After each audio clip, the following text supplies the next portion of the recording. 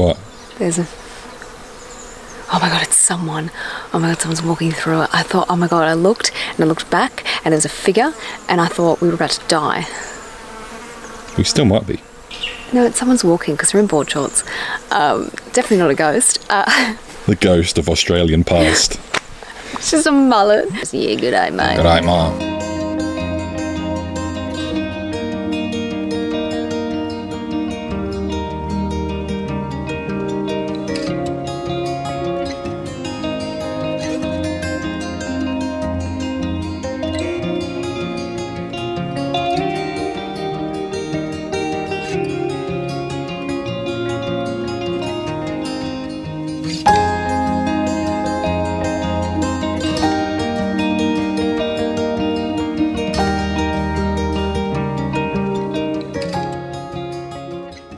Today we are heading off to the Bridestowe Lavender farm, but to break up the trip we've decided to make our first stop here at the Lilydale Falls. It is only a 20-minute drive from Launceston.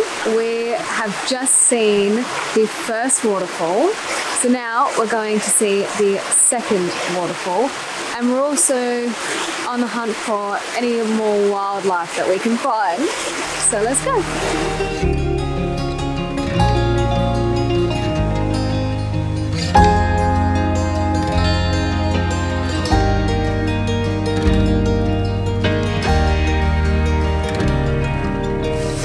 Go very far away from the town to get into the natural rainforest here in Tasmania. Very beautiful.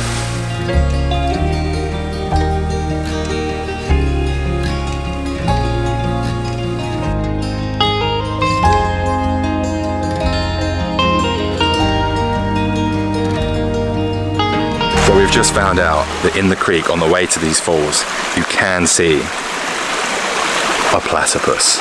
Now this is something I've been excited about the whole time about coming to Tasmania, because they're super rare on the mainland, but apparently here there's like so many, so I'm determined to see one. As you know, I'm always on a hunt for animals, and today the hunt is for a platypus, and he could just be right down there.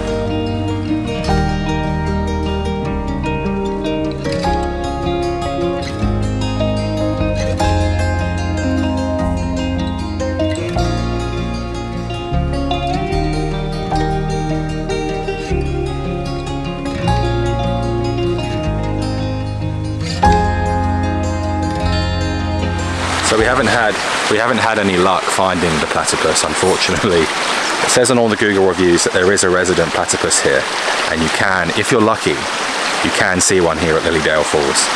But we haven't been too lucky today. I feel like this is the world's worst National Geographic documentary. We just go around and say, here, you can find the Tasmanian platypus, and then just show you nothing. Just show you no footage of it.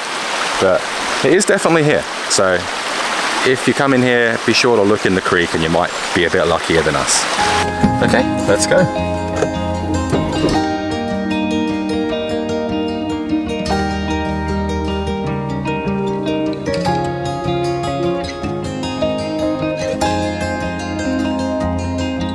The first thing you have to do at the lavender farm is to get yourself some ice cream. Some lavender ice cream that's melting. Yum. That's lovely. Kind of tastes like vanilla, but with a little hint of soap. So although the ice cream is very delicious, I am eating it in a field full of bees. Which seems like a little bit risky, but they seem to all be hard at work. So I think they're going to leave me alone. If you're scared of bees, this isn't the place to come. You can hear just that subtle buzz of them all doing their job. But I suppose without the bees there would be no lavender here at all, so we have to be thankful for the bees. So I went into the gift store before we came onto the lavender farm, and I had to get the bear. It's the bear. So there is, I think it's like Bow Bear or something. This one's just called Blossom Bear, but there is an original bear that is filled with lavender and got very, very popular in Asia. A lot of people were buying them and, you know, taking them back because they were just so obsessed with this bear.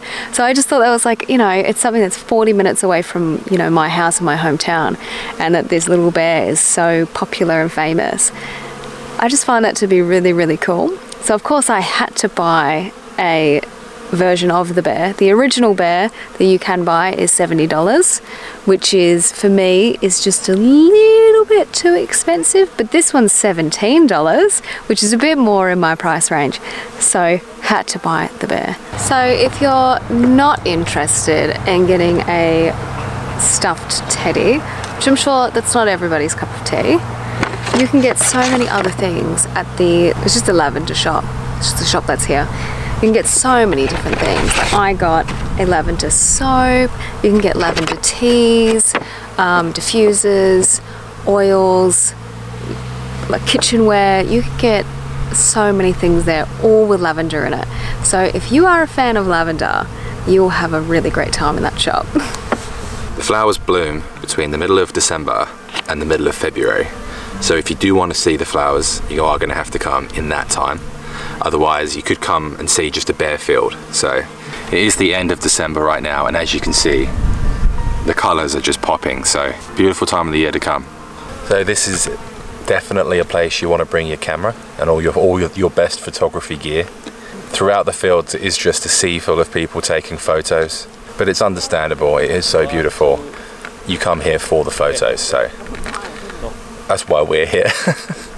So if you are an Instagram boyfriend like me, be prepared for a full day's work, because all of the guys here are on shift right now. They're working unpaid. They're working. So we're all done at the lavender farm. We've hopped back in the car on the way back to Launceston, and we've got one more stop on the way back. We're going to go and check out an abandoned train track tunnel.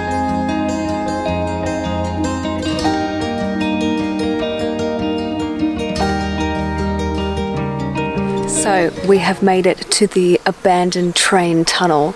So we're just here by ourselves. It's in the middle of just a country town.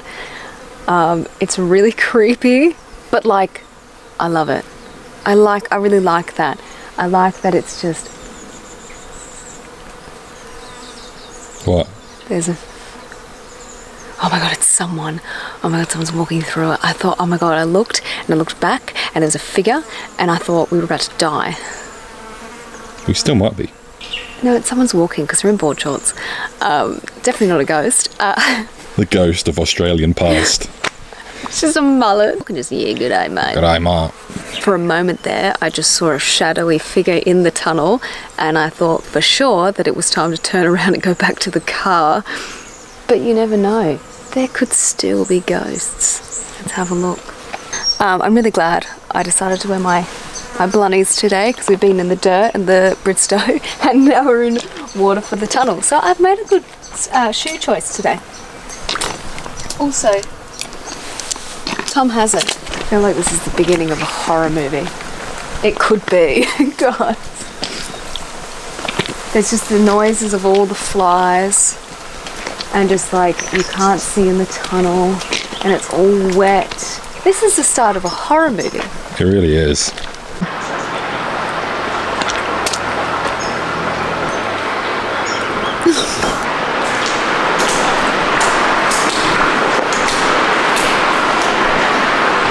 This is horrifying. This is definitely one of those do not try this at home situations. I'm sure there are snakes in here. And I'm done. I'm definitely done.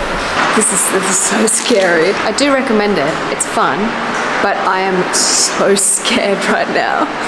It's just really creepy. It's just one of those vibes where it's like you can see the light at the end and at any moment a shadow figure would just pop out. I feel like I'm on an episode of like Ghost Adventurers right now. Hey demons, it's your boy. It's your boy. We made it out. We survived the tunnel. We didn't see any ghosts, but if you need a horror movie location, this is it. But we're gonna get in the car and head back to Launceston now. In a couple of days, we're heading down to Hobart to start our Tasmanian road trip, so that'll be super exciting. So make sure to subscribe and we'll see you in the next one.